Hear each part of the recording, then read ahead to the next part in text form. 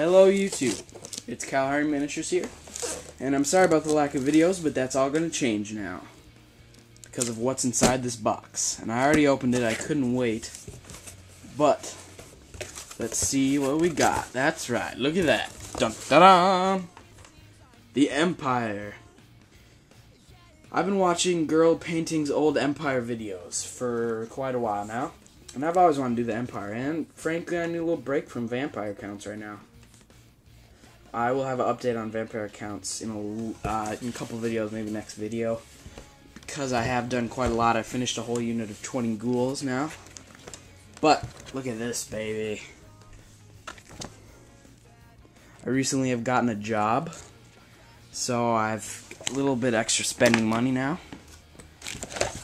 Pistoliers or outriders. I'm gonna be fielding pistoliers though. I think they're much better because of move and fire. So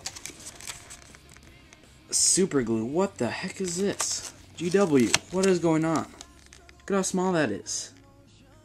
Seriously? Wow. Whatever. Got some paints here. My color scheme for, well, my Empire army is going to be from Everland, so I have yellow and black.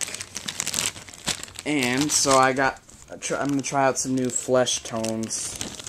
We'll see what we can do, but look at this new color pot. What is this? I've never seen one like that before. And it's just dark flesh. It's not like it's a foundation. I don't know. It's interesting. Here I have a warrior priest with great weapon. This model is just amazing. And I've always wanted to get this model even before I wanted to play Empire.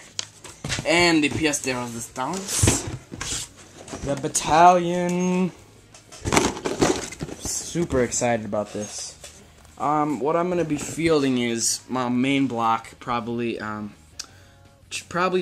25 halberdiers. I might go up to 30. Tell me what you guys think. What would be a good unit? I think 40 is gonna be getting way too expensive. Warrior priest will go in the unit of halberdiers, just to give them hatred and things like that.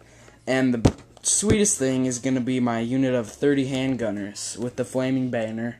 So they all have flaming shots. Now, isn't that awesome? I think so too. With 8th edition, cause fear in cavalry. Fire causes fear in cavalry, war beasts, and chariots. So that's awesome. If I have, I'll be popping out 20 shots a turn too. If I'm in horde formation, shooting in 2 ranks. I plan to have great swords, probably a unit of 20 of these bad boys, maybe 25. I think that I'll play with that a little bit. See, I'm not quite sure of how hard they hit. Being that they're still only men, but strength 5, weapon skill 4, not bad. And these guys, knights.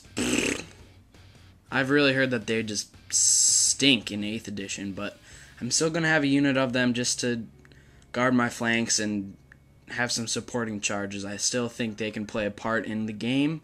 It's just not as big of a role as they played in 7th edition. So that's basically what I got now. So I'll probably have some videos on progress I'm making and things like that. And so I just want to show you that unboxing.